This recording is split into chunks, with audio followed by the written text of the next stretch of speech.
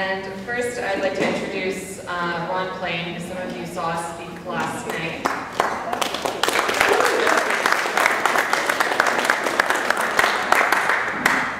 Ron is a member of the First Nation, and he's helped his people wage a 30-year struggle against the damaging effects of industry pollution.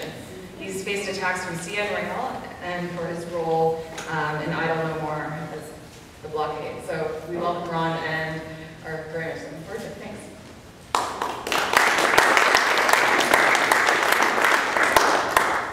Thank you. I'm going to try to shorten up a bit what I was going to say, only because yesterday we went over, all of us went over, and we didn't have time for discussion, and I know there's people that were there that were a little bit upset about that. So I'll give you the cliff notes. I'm sure most of you know some of the story about me. I wanted to talk about my life, I guess. My family, I have an uncle named Fred Plain, and Fred was the original Indian activist. In the 40s and 50s, he was very active.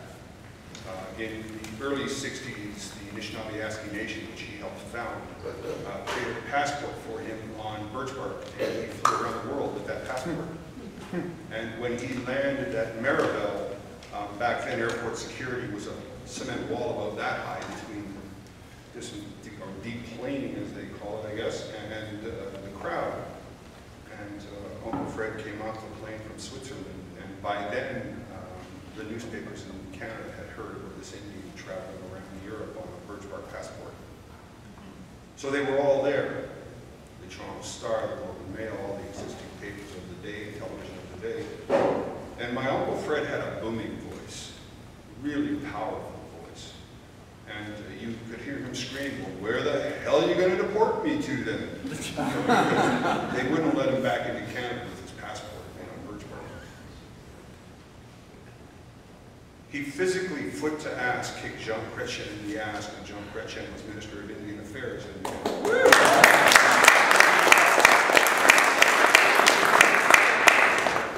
His dad, my dad's dad, my grandfather, was the last hereditary chief of Anishinaabe. He was also the first elected chief of Anishinaabe. And he did some stuff in the early 1900s that inspire me today. The surveillance on Indian leaders at the time is no different than it is today. I know absolutely that I'm being tracked by CSIS and by the RCMP everywhere I go.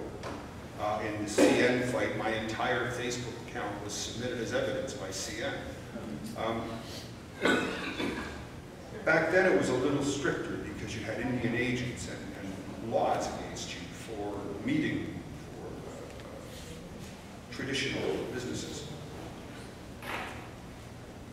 So my grandfather, my great-grandfather, and my grandfather devised this plan with a family named the Pamps out of Michigan. So they went around the Great Lakes and they got all these Indian leaders to become religious people. They all became preachers.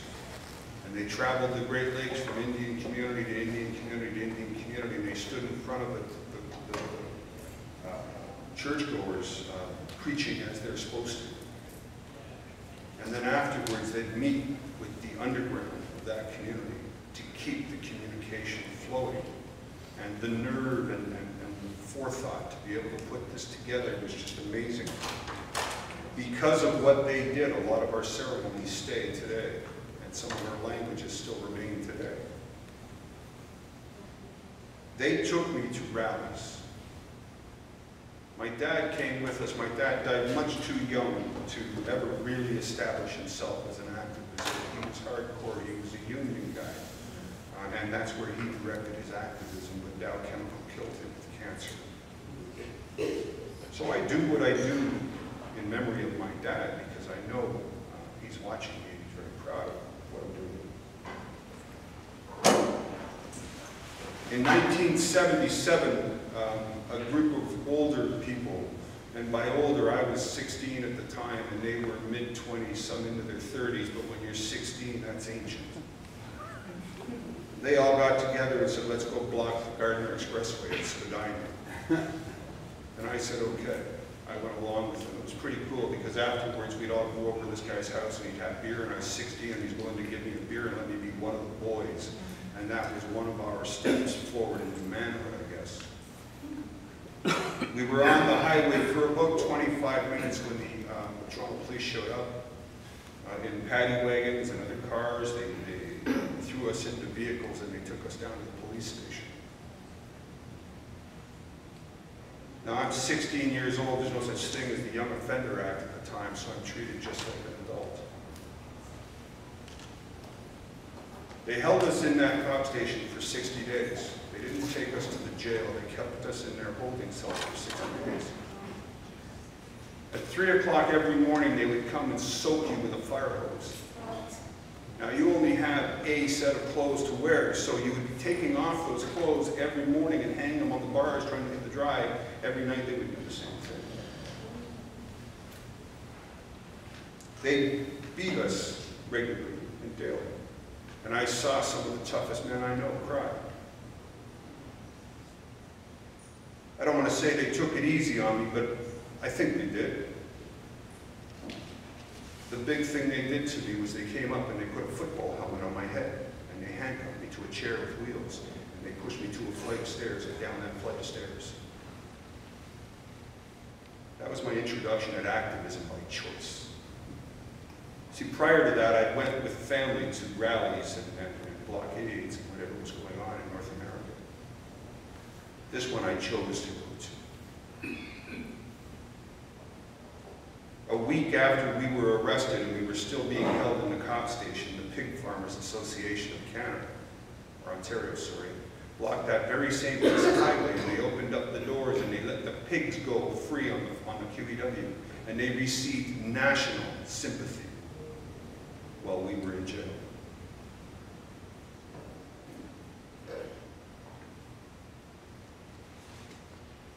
I asked myself one time, what do I stand for? And that's not an easy question. When you ask yourself that, you truly ask yourself that, you do a lot of soul searching. Everything written about me in the last 15 years has been, he's an environmentalist. And I'm not. I've never professed to be. I was kind of pushed into the position. I came to the conclusion that I'm a social justice activist. And we all define that in our own ways, but in my way it means what's good for you is good for me, or it's not good for anybody. You can't have elitism. You can't have the Rob Fords or the Mike Duffys or the other things that are going on today. And let's take those out. 2 years ago was another big scandal. 2 years before that was another big scandal. 2 years before that was another big scandal. The people at the top just seem to be immune to anything.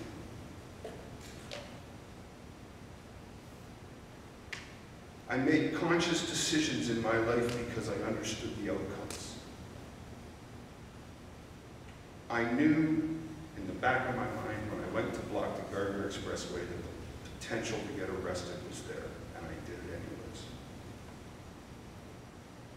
And I've probably done about 2.5 years of jail time at 60-day increments for blockades and rallies and this and that and the other thing. It's a decision I made. And I'm comfortable with that decision. I don't regret a minute of those decisions. I talk a lot to students, and I see professors sitting back in their rooms and they're pointing to their students on CBC getting arrested. That's my students out there, they say. When I taught at Trent, I asked my class, why did you sign up to take my class? And they said, because while you're teaching us, you're on CNN, you're in Men's Health, you're in Time Magazine, you're in all of these things. I do stuff. I don't talk about that stuff. I do it. And I do it because it needs to be done. And I'm looking into a room of head shaking because you all chose to come here, which tells me you do it. You don't talk about doing it, you do it. And there's a difference in the world between doers and talkers. But I have in my pocket a status card. And that status card says I can go anywhere in North America, anywhere in the British Commonwealth, and they cannot stop me. I can be running from a bank robbery across the border in Windsor, into Detroit, and they can't stop me. They can give me a hard time, but they can't stop me. So I made the decisions to do the things that I did in my life because I know it's not going to impact me. But it will impact you. See, if you're 17 or 18 or 20 years old and you decided to go block a road and you got arrested, 30 years from now you get that dream promotion and you've got to do a lot of travel, and the US says, well, you're not allowed in here, and the UK says you're not allowed in here, and the Eurozone says you're not allowed in here, you just screwed yourself because of a decision you made 30 years ago. Because you weren't properly informed, and now you are. I make these decisions to do these things in my life because they need to be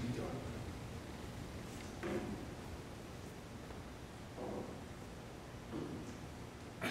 I opened up a medical supply company, and I ran that company for quite a few years. I was very successful in what I did in the medical supply business because I was a registered Aboriginal business with the United Nations. I did business with the war in Iraq, I did business with the Marines, I did business with the Coast Guard. I did pretty good business. And then I decided to block a road in Armstrong, and for 6.5 weeks I didn't go to work. I don't want to tell you how much it cost my business, but when I service your clients for 1.5 months, they go elsewhere. I don't regret a damn thing that I've done. My wife will tell you that was a very difficult time for us, but she stood behind me. We blocked that road for 6.5 weeks, and we were the first people to take a stand against Chemical Valley ever. We heard there was some problems down in Burnt Church. A bunch of us jumped into camper vans, and we drove down to Burnt Church, and there we were. And then we were told there was some issues out in Shoshone Res about uranium, so we all jumped in vans and we headed down to Nevada. In Oregon, we spearheaded a bunch of changes that happened within the city of Oregon to address Indigenous issues because they shot a gun through our sweat lodge, and the police refused to investigate it. I don't hesitate to do these things because that's activism. I don't understand idle no more because I don't remember a period in my life where I was ever idle. I don't understand because the people that I know, and I understand we all see the world from a different perspective, but the people I know are much like me, much like you. We've just never been idle. So it should be a reawakening, not an idle no more. I was involved in 3 international bridge blockades through Isle of War, the Amgenong rail blockade, the march through London, Ontario, where we shut down the city of London. I was in 6 different rallies in Ottawa, 2 here in Toronto. That was all in December and January. What I saw this year has been the most fulfilling year of a lifetime of activism. People are getting it. People are getting it everywhere. In the smallest, most remote corners of Australia, New Zealand, the UK, people are getting it. When we did the blockade, I had pictures on my Facebook of people from around the world who were holding up signs saying, you know, Venezuela's idle no more, and the UK is idle no more. And I've never had such a satisfying year.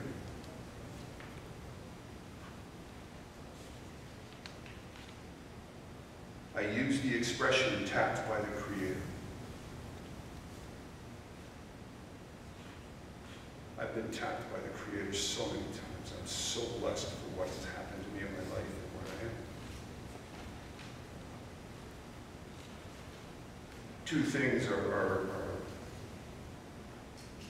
shining brightly on me as I ride off into the sunset here. The issue with CN is huge and weighing. They want to fine me $180,000 to $200,000 for blocking a piece of land that I own. It's part of Amgen. And I'm willing to take it on because CN made a mistake. There's probably a million websites out there with information on Ron Plain, and I don't say that to be egotistical or to brag, it just is what it is. And I read through these things and I see and I say to myself, who in CN really thought that I would tuck tail in them? It's just not in me. They could have gone to any one of 150 or 200 people that are on video and in pictures. In the paper that you guys put out today, we're on the back page of it. None of these people are charged with contempt, only me. How bad did they do the research on me to think that I'm going to just take it and run? I'll close off real quick with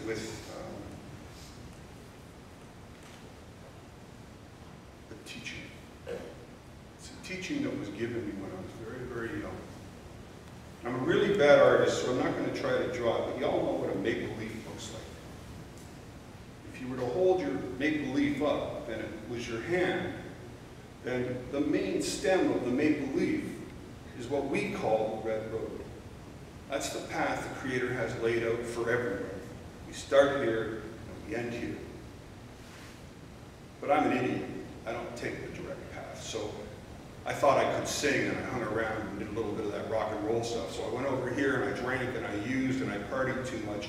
And when I learned my lessons from that, I went back down to the red road and I went up a little bit more and I got a little vein and I went off on that path on it and I come back down and then I go up and I go up on this path. And all of these paths that you see on the maple leaf are the lessons in life that you had to learn. And I used that. It was given to me to bring comfort or closure. I spent a period of my life in the Children's Aid, and it wasn't fun. So I used that to bring closure in this way, in that the person or people who did what they did, they're over here still. They're never going to get back on that path until they realize what they've done is wrong. So if I abuse my wife, I'm stuck over here until I learn that that's not a way to be. It may take this life or next life or the next life. I'm stuck here and never going to reach where I'm supposed to go until that end. I don't want to say that I'm coming to an end only because I want to be here for another 50 years or so. But this is coming to an end. This is my last speaking engagement.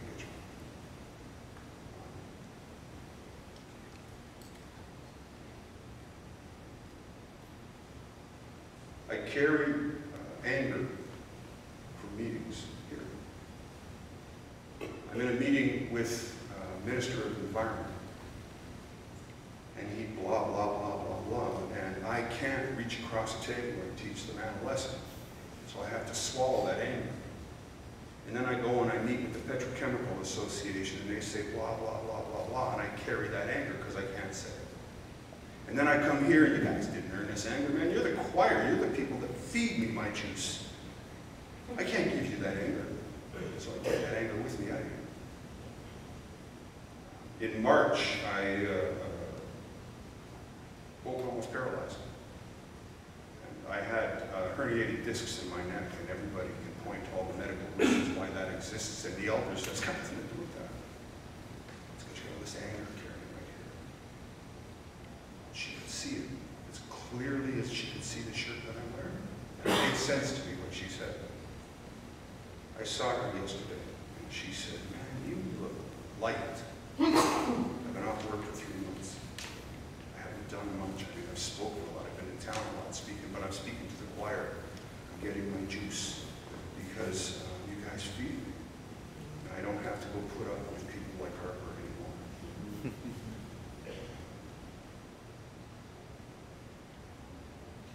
I thank you from my entire family. I thank you for the support that you've given us over the years. And time to step up. Thank you.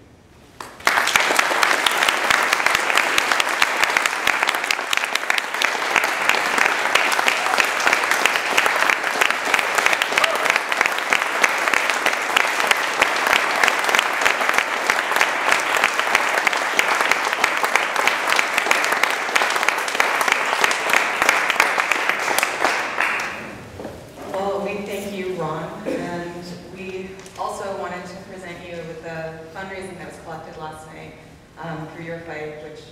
quite too. We raised almost $650 last night.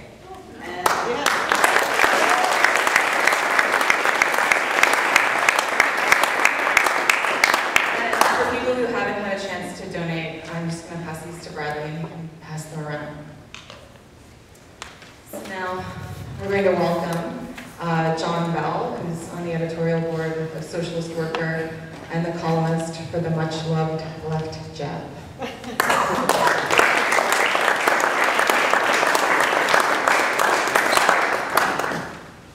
What an honor it is. Thank you very much. It's truly an honor for me to be speaking together with Ron, whose work I've been following for a long time and for whom I have the utmost respect. The other thing that I want to do right off the bat is remind everybody and acknowledge that we're having this meeting on unceded First Nations land that belongs to the Mississauga, the Credit River, that does not belong to us.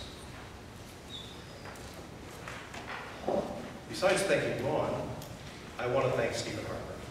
Because in a way, Stephen Harper has brought us together in a way that we haven't been brought together really for a generation. The attacks that Stephen Harper has made on First Nations people, those are the attacks that have engendered the rise of Idaho War.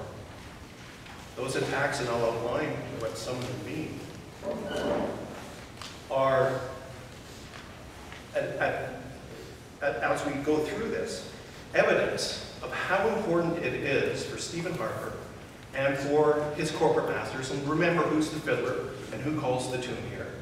Stephen Harper is the fiddler, but we know that it is the corporate agenda, big oil, resource extraction, big mining. Those are the people that call the tune. We know what their agenda is, and it's absolutely imperative that they destroy the rights of First Nations people in this country to get what they're after. That's the first thing that we actually absolutely have to acknowledge.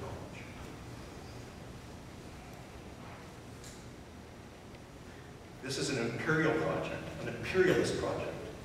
And everything that we need to know about fighting against this has to begin with the understanding of what an imperialist project means for people like Harper. Why it is imperative for them to bring about the eradication of First Nations cultures. Yes, the assimilation. Harper, years ago, apologized for Canada's disgusting practice of earlier in the century, at the end of the 19th century, residential schools.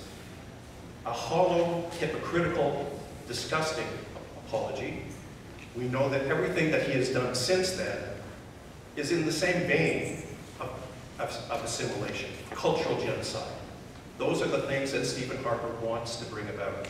So his apology, I don't imagine that Ron or anybody else really accepted much in the way of that apology. We know, for instance, that one of the things that came out of the examination of that history of the residential schools was the creation of a Truth and Reconciliation Commission. That Truth and Reconciliation Commission, one of the things that it was supposed to do was set up an archive, a resource for First Nations people and for other people to go back and examine that history, learn that history. Part of the healing that we would need to see is a full airing, a full exposure of what exactly that meant. The murders, the beatings, taking over 150,000 young people from Aboriginal families, destroying those families. So generations, not just one generation, generations of families. It always amazes me that in spite of all of this, in spite of these crimes, how resilient, how powerful, and how strong First Nations cultures are, because they're still there. They're still people who are proudly holding on to the cultures that the Canadian state, the ruling powers, have done everything absolutely in their power to destroy and break. That connection still remains. They have to do this because, as I say, They want to move the Canadian economy to become the Saudi Arabia of the 21st century. Those are Harper's words. The energy superpower of the 21st century.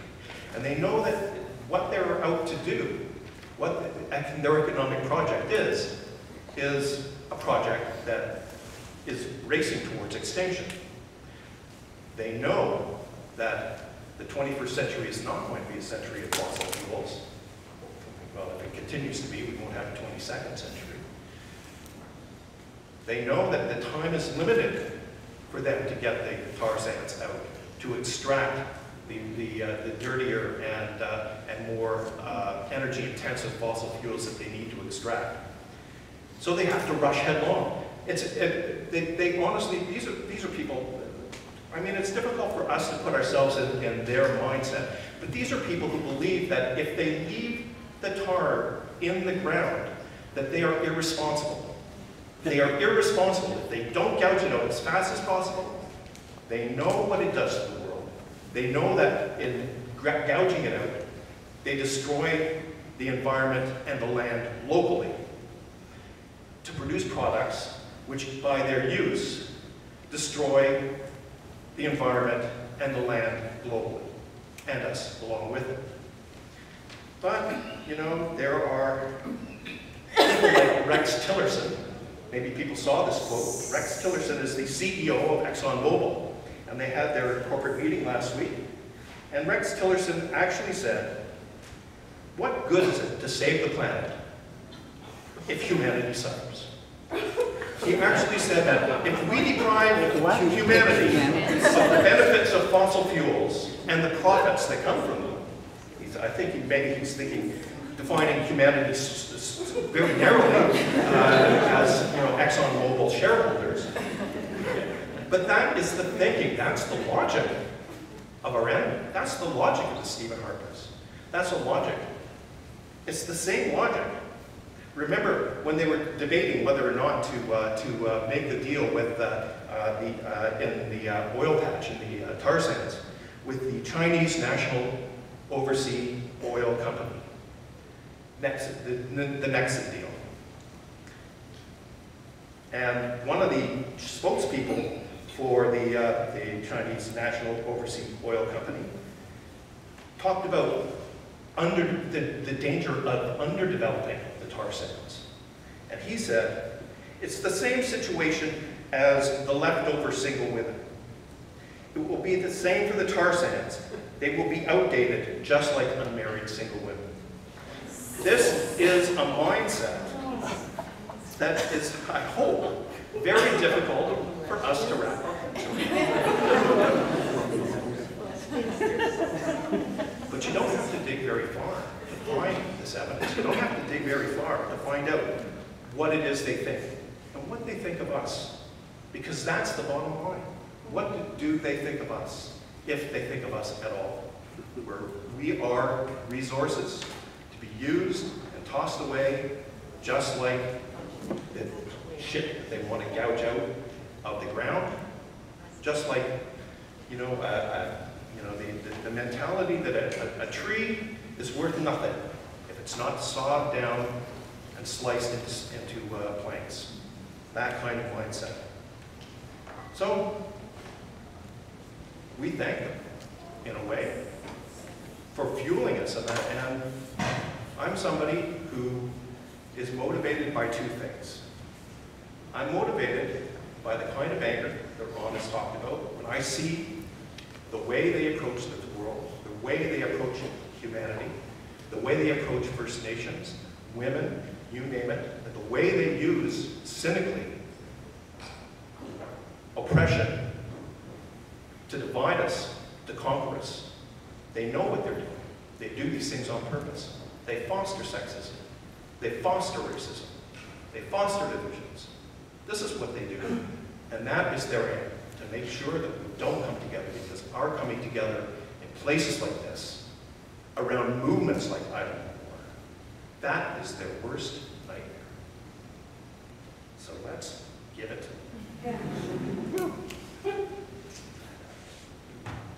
If I can make three main things clear through this, it's that It is the land, broadly speaking, the environment, we call it the environment, but for First Nations people, when they talk about the land and their connection to the land, this is one of the things that I hope I'm coming to understand, is that they're not just talking about land the way we talk about land, or, you know, it's not an acre, it's not a patch, it's not a thing I own.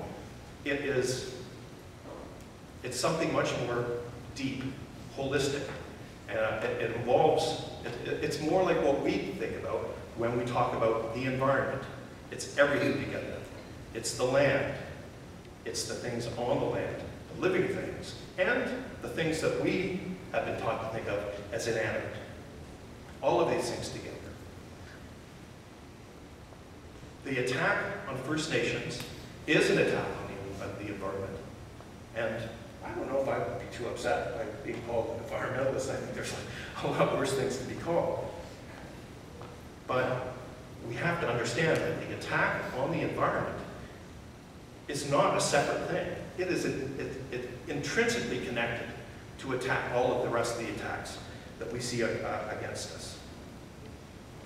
The other thing, the next thing I want to make sure that we all walk away from this understanding is that in the fight against Harper, First Nations people, their organizations, their activity has to be absolutely and fully in the leadership of what we are going to do. You know, Harper has been attacking everybody. Everybody. Whatever your constituency, unless you're part of the 1%, maybe then you haven't been, too much attacked.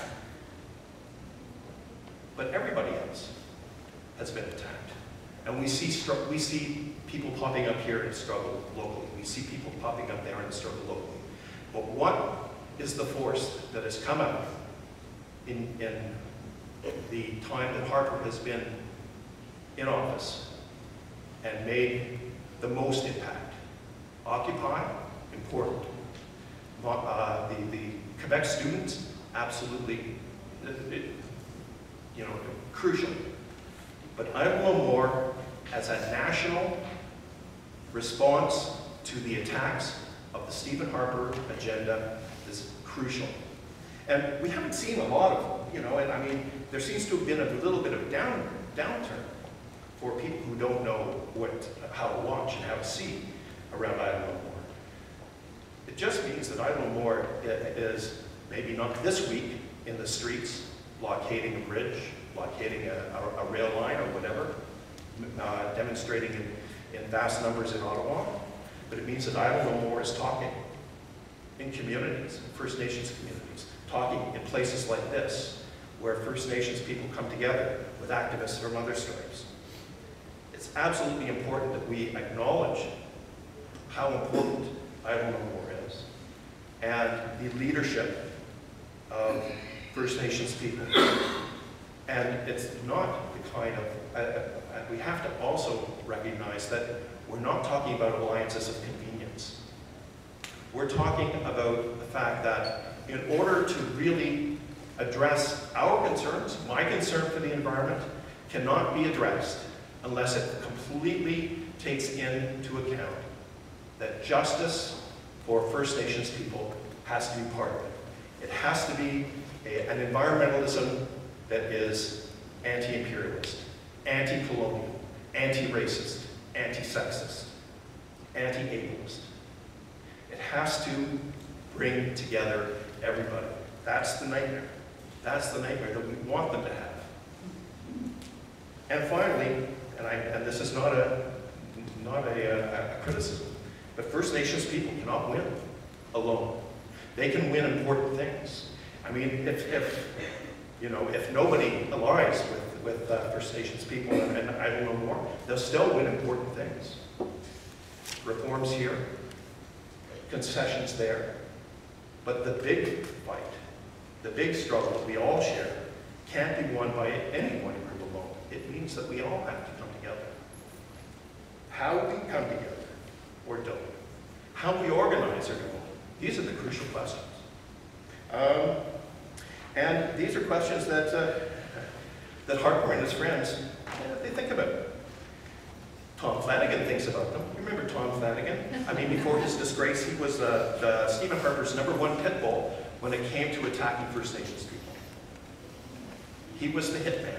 He wrote the crappy book on how to, on just what was wrong with those First Nations people. If only they could get their head around private property, that would solve everything. If only they would get on the bandwagon, that would solve everything. Anyway. In 2009, Flanagan wrote a very interesting document called Resource Industries and Security Issues in Northern Alberta. It was for the Canadian Defence and Foreign Affairs Institute, a think tank. Yeah. And in it, I'm going to read a fairly long quote. The rapid expansion of natural resource industries in Northern Alberta, accompanied by growing environmentalist and Aboriginal rights movements, raises issues of possible extra-legal and even violent resistance to industrial development. 5 potential sources of opposition can be identified: individual saboteurs, eco-terrorists, mainstream environmentalists, and let's remember that thanks to people like Joe Oliver, we know that mainstream environmentalists now are eco-terrorists, but anyway, we'll let that go. First Nations and the Métis people. These are the 5 obstacles that they've identified. I would add a few more obstacles, but nonetheless, that's what Tom Flanagan is concerned about. If these groups come together, by using a combination of litigation, blockades, occupations, boycotts, sabotage, and violence against economic development projects, which they saw as a threat to the environmental values or Aboriginal rights, that would become a huge danger. If 2 or more of those 5 categories of people described above, and this is Flanagan's quote, came together in a single movement, they could become a serious obstacle to development. And I say, amen. Let's do that. Let us really do exactly what Tom Flanagan thinks worries that we're going to do. He says it can't happen. He says that never the twain shall meet, that we have a different agenda, that we don't understand First Nations people, that there are serious divisions within First Nations, and all of these things, divisions between us and First Nations people, divisions within First Nations, those are going to keep us apart. And they're going to keep us apart, in part, because Flanagan, Harper, and their ilk are going to do everything they can to exacerbate those divisions. We have to fight back. When they try that kind of division, divide and conquer, we have to remember how important it is that we come together.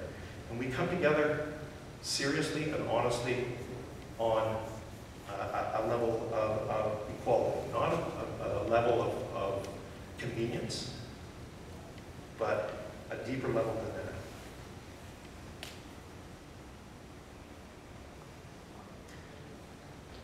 The attacks, legislative attacks. Let's just talk about this for a minute. There's legislation on the table from the Tories to abolish the Indian Act. A two-edged sword, the Indian Act. On the one hand, it has been a tool of oppression of First Nations people. But in a curious sort of way, the Indian Act, along with treaties and legal agreements that have been arrived at between First Nations and the Canadian state, have become, and tactically, things that need to be defended. Because there is, within that, the Indian Act, and believe me, Harper wants to get rid of the Indian Act completely. And it's not. I mean, I know lots of First Nations people who want to get rid of the Indian Act completely, but they're not talking about the same thing when they talk about those things. Harper wants to get rid of the Indian Act so he can get on with his project of assimilation, of destruction. First Nation people want to get rid of the racist and colonial history, baggage of the Indian Act. Strategically, we want to get rid of the Indian Act. Tactically, there's things there that actually need to be defended because they can be used against Harper and his ilk. There's legislation on the table that is going to essentially force First Nations people to adopt the right to buy and sell private property. a move for basically, you know, the idea that this is a freedom, this is a right, that everybody should have the right to buy and sell private property. Well, First Nations people, one of the things that we need to acknowledge is that there are probably people in a lot of First Nations who would be happy to go along with that. But overall, it means the destruction of collective democracy, collective decision-making, thinking about the stewardship of the land that is part of everybody's responsibility, not just the individual. The more important pieces of legislation, the omnibus budget bills that have been brought up, C-38, C-45, these are legislations that cut to the very core of First Nations right. They're basically one of the, these are obstacles to you know, it's the kind of red tape argument we've heard so much. These are obstacles to, you know, just to good business practices. The right, for instance, of individuals, say an elected band council, the right for them to lease mineral rights to a corporation. Previous to Bill C-48, that was a difficult thing to do because there were a number of mechanisms involved. If a First Nation was considering such a thing, they had to have a meeting, they had to have a quorum, they had to be consulted, there had to be real discussions and understanding within the First Nations. And there was when those kinds of informed discussions happen, many times those leases are just turned down because of the environmental impacts that go along with them. Well, that's gone through Bill C-38.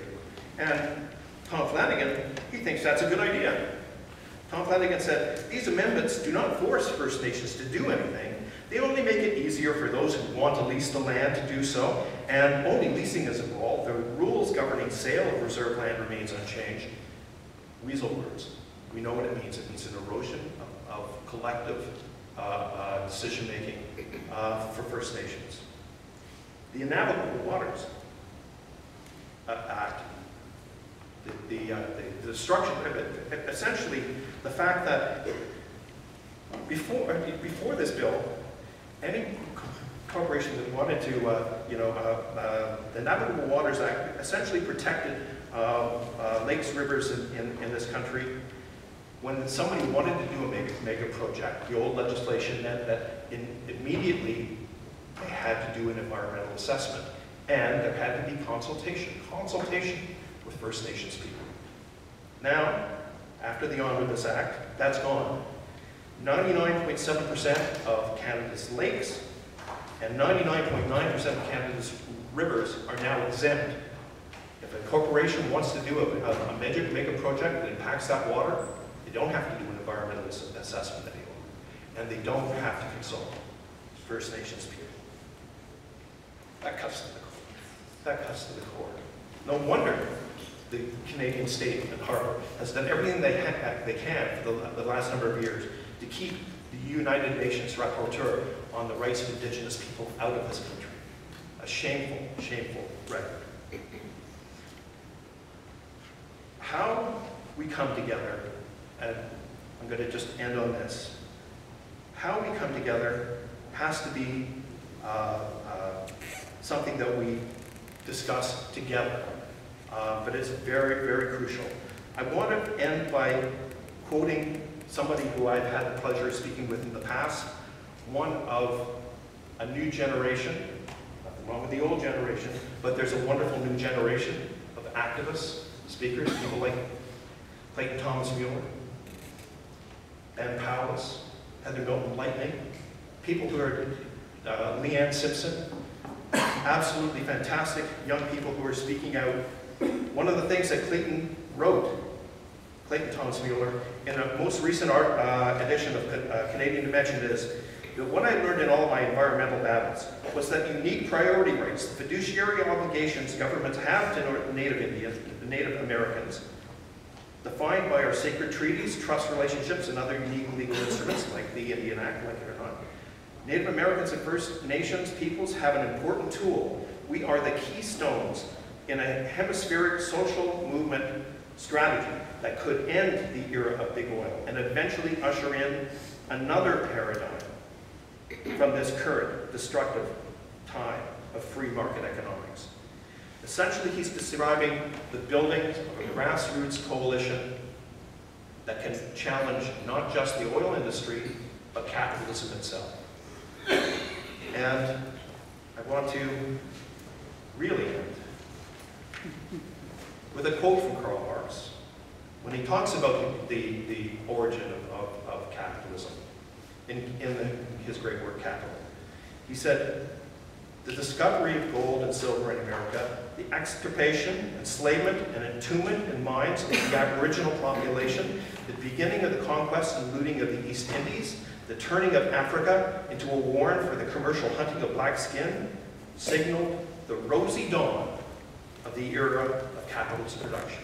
Remember that capitalism, which is what we're talking about here, it's not Harper, it's capitalism. Harper is just the poster boy.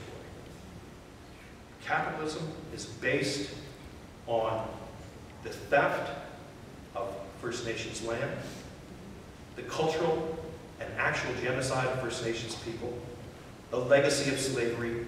These are the things that are not accidental or casually attached to capitalism. These are things which it has at its root.